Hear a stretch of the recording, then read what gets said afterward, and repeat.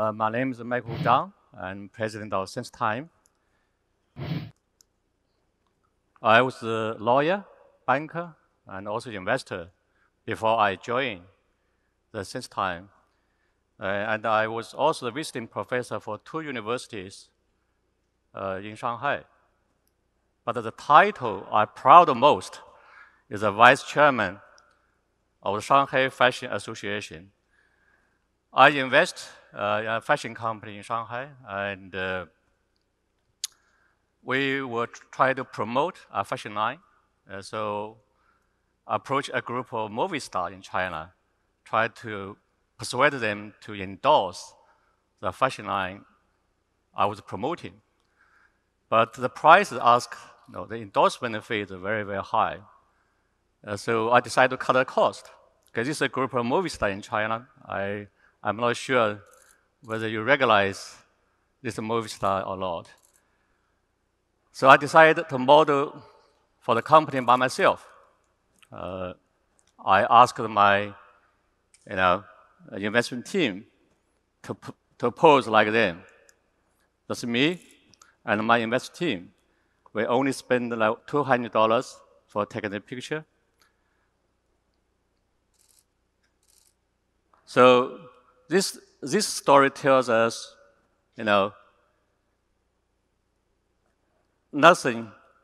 everything is possible, right? As long as you're brave enough, you can be a movie star for one day. Similarly, the AI is not very mysterious or intimidating.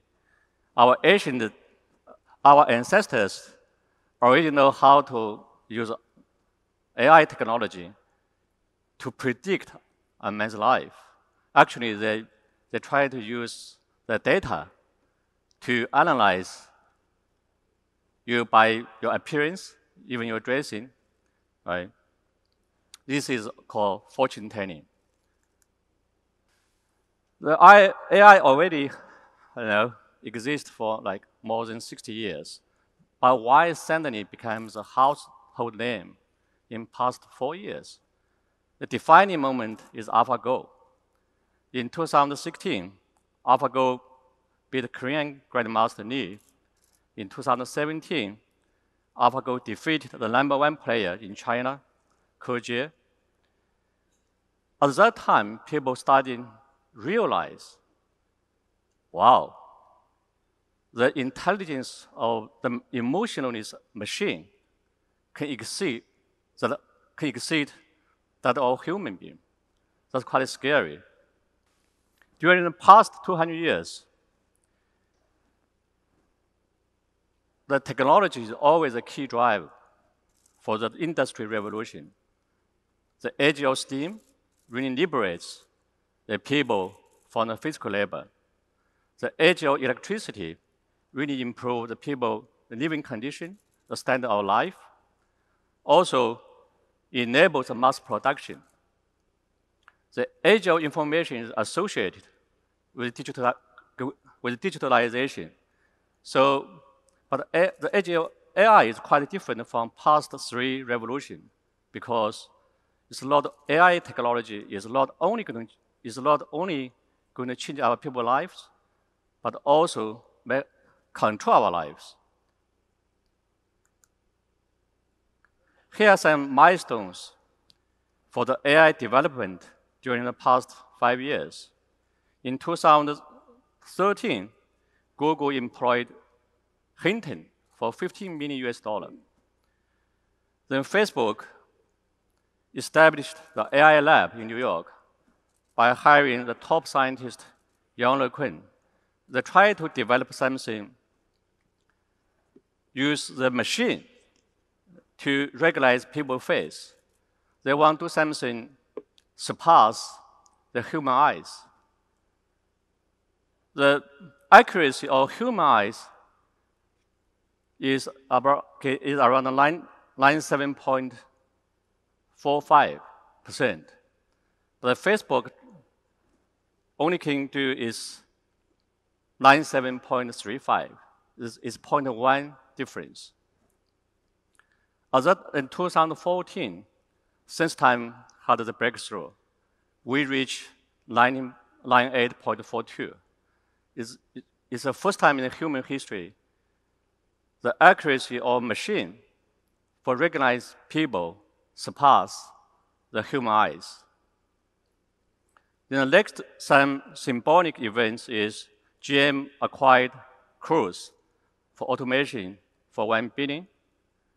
Then SoftBank and NASA purchased ARM for $31 billion.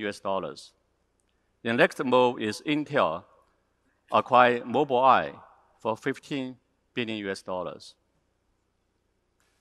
I give you a brief snapshot of SenseTime. The company was founded in 2014, but we have accumulated 20 years of research experience. Currently, we have 2,300 employees. Half of them are doing research and development. We have more than 250 AI PhDs. We account for almost 50% of AI PhDs in China. We have the most proprietary deep learning platform. Currently, we have highest valuation for AI unicorn in the world. We also have the #1 revenue for the whole industry in AI. We also are the best funded AI startup. In 2014, we raised $20 million from IDG and Star VC in China. Then in 2017, in Series B, we raised $420 million, which was the largest amount of money ever raised by AI startups. In Series C round, we raised $600 million. After that, we don't need the money, but we got a call from SoftBank. They are very interested in our company. So after close, but finally we accept the money from SoftBank. After post money, our valuation is more than $6 billion right now. So in conclusion, I want to say, AI in Chinese means love.